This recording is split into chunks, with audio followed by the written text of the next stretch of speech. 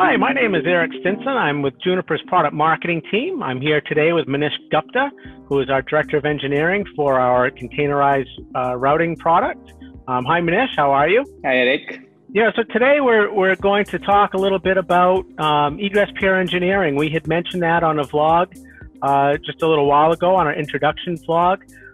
So as we're all aware, the usage of cloud services have been consistently growing over the past 10 to 15 years, and the growth has recently ramped up, with remote work, with additional business applications, increase in streaming services, both personally and professionally, a lot more things moving to the cloud. And that growth is likely to continue. So really, cloud providers need a way to increase efficiency. So one of those ways to increase efficiency is through Egress Peer Engineering, otherwise known as EPE. And we're going to talk a little bit about that. So Manish, would you mind explaining a little bit about EPE, how it works and what the benefits of that are? Sure, Eric. And as you said, I think more and more applications are moving to cloud. And the end users are also moving and getting more mobile. And the cloud phenomena is helping connect the user to the cloud applications. Now, let me explain how the end users get access to this cloud application. It's through the internet, as we all know, but between the user and the application, there are several networks, which is part of the internet. Now, over the years, the connectivity problem is, of course, solved. I mean, every cloud service is delivered over the internet, but there are still a lot of challenges with respect to the performance and challenges in terms of jitter, the latency, the congestion in the network, and all those network properties lead to bad user experience, and those are the problems to be solved. Let me give you example of few applications like streaming applications, but we all watch videos that requires a tons of bandwidth, and that gets impacted by congestion in the network. Video conferences like all the Zoom meetings, Teams meeting that we are doing during this COVID time, that needs a lot of latency property from the network. And then the gaming applications, which are getting more and more popular, requires all these performance characteristics from the network. Now, how do we solve these performance aspects? And one of the technique or technology that helps there, as you said, is Egress Peer Engineering. Now, this technology or solution helps optimize how this traffic flows between the application and the end user between various networks. Yeah, very good. So, the common implementations of EPE in the industry today are typically in hardware routers or virtual routers. There's obviously some challenges with both of those methods. Can you talk a little bit about what those challenges are? Yes, and we have a lot of deployments of EPE on the hardware devices or the networking devices that our customers have deployed. And there are a few challenges with that approach. It solves a lot of problems. So but the couple of challenges that I see is it brings a lot more state on these network devices, because now the networking devices have to make certain decisions based on applications. So it makes it more complicated. And the second challenge, which is a bigger challenge, is all these cloud applications are already cloud native. And that makes them very flexible and elastic. So they can move around through their data centers based on load and demand, while the network is relatively more static and it cannot be provisioned at the same pace as these cloud native applications can be.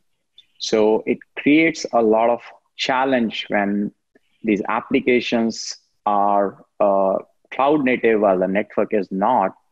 Now, more recently, I think we have seen some of the virtualized solution that kinds of helps a little bit towards this challenge, the second challenge I mentioned, but it's not fully solved. And that's what I think we are trying to do, where we want to solve it completely in a cloud native manner, just like how these applications are working today. The networking should exactly work in a cloud native manner to solve some of these challenges. Yeah, absolutely. And like you say, that's kind of where we're going today with our cloud native routing, building that routing engine into a container.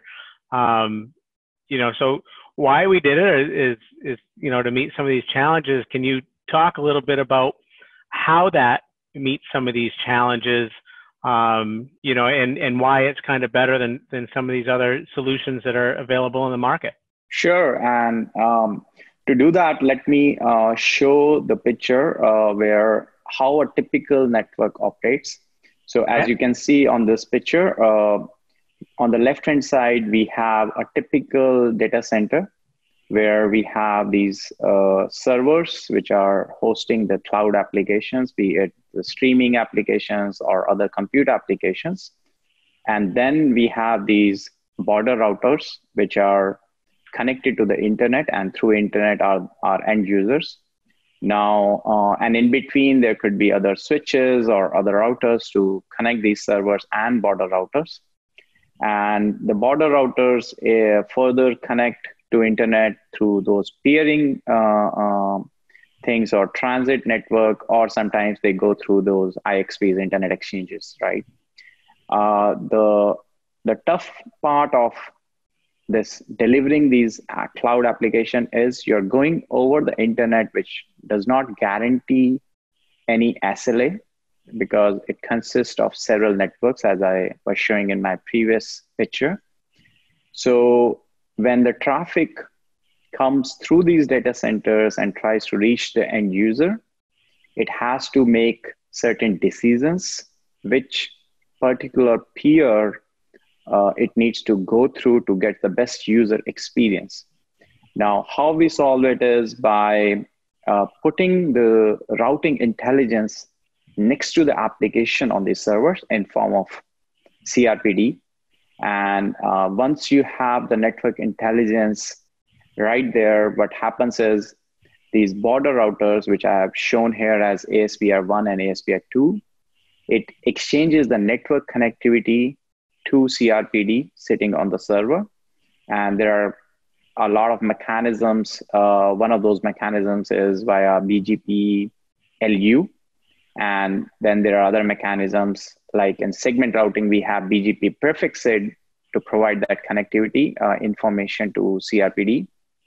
And the third leg of the solution is the controller that I have shown in the picture, which is actually taking the feed from these border routers and trying to figure out which particular traffic path, network path, is giving the right properties that application needs. So it's taking in the telemetry information from these border routers, a lot of connectivity information in form of BMP protocol, and a lot of data sampling through these standard protocols like IPFix. Based on that, it knows now which particular network path is going to give the properties like best latency, avoid congestion, or other things, or even the cost, because sometimes cost becomes a factor. And then based on those things, it passes on certain information to CRPD, which is in the form of, again, BGP. So it changes the next hop of those BGP service routes and pass it on to CRPD, which is running on the servers. And once CRPD has this two set of information, one, how to connect or resolve this transport to the right peer, and then from the controller, which service route needs to go through which peer, it resolves those application routes or the end user routes through those optimized paths.